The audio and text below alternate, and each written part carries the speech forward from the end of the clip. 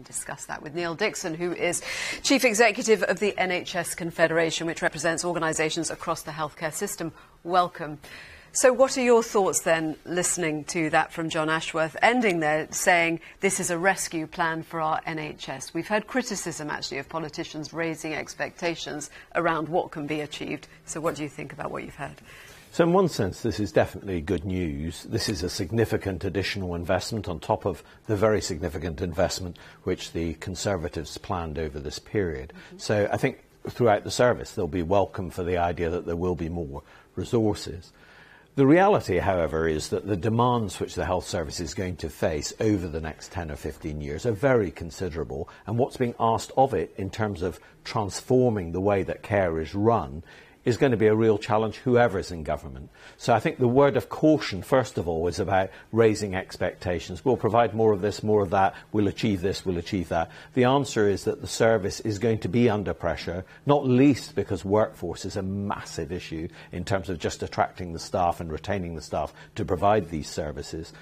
It is going to be a difficult ride over this next period, and trying to get that across both to politicians and the public, I think, is something that the service is very anxious about.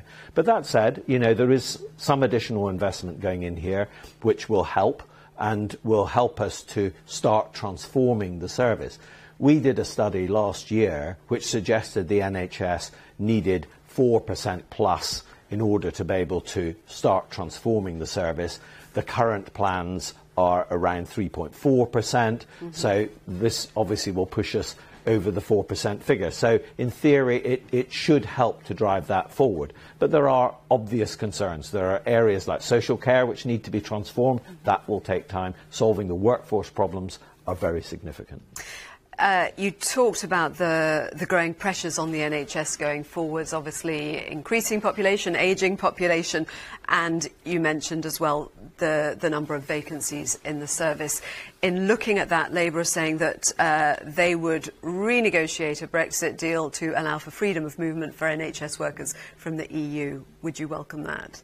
Yes, we would. I mean, I think the issue is, post-Brexit, it really is up to the UK government to decide what immigration policy it wants. And we've certainly been urging, first of all, to get rid of the 30,000 cap, which is we'll let people in as long as they're earning more than 30,000. And we believe that that should be lowered because there are plenty of skilled people.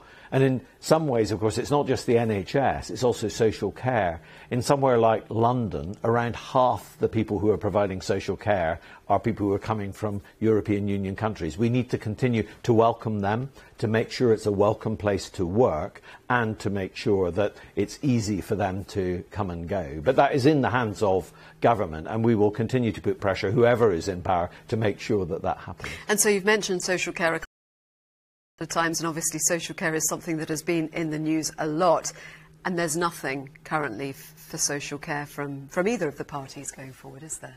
Well, there is something from Labour. Labour did announce some plans a few weeks ago around introduction of free personal care in England, which would mirror some of the stuff that's currently going on in Scotland. We've yet to see where the Conservatives go on that front. The reality is, I think the social care world, and indeed now increasingly the health service, have heard so many promises about how people are going to fix social care, and they frankly haven't done it. Not just this administration, but previous administrations have promised, right back to the days when the Blair government commissioned a royal commission into this area. So it is an area of social policy that has reached a point where we absolutely need urgent action by whatever government comes into power.